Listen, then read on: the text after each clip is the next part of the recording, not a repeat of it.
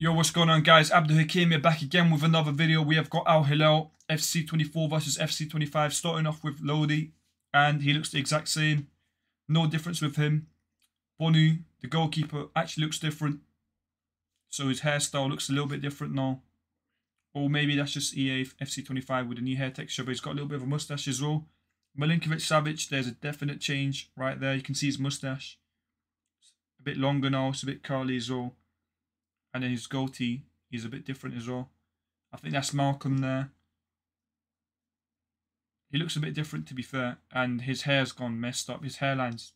He needs a better barber, to be honest. Ruben Neves looks different as well. So they definitely paid attention to this Al Hilal team. He's got long hair now. And he's got a beard.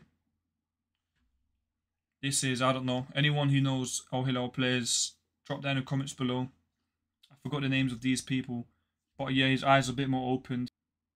Koulibaly boys, exact same. I don't know why they don't even make Koulibaly, but Koulibaly, what the I don't know why they don't make Koulibaly better, bro, but he always looks the same every game.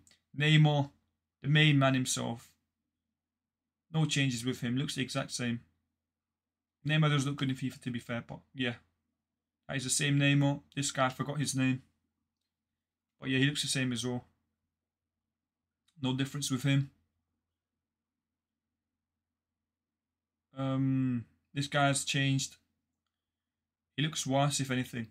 He looked real on FC24. I don't know what happened on FC25. Did they lose licensing of his face? This guy looks a bit different.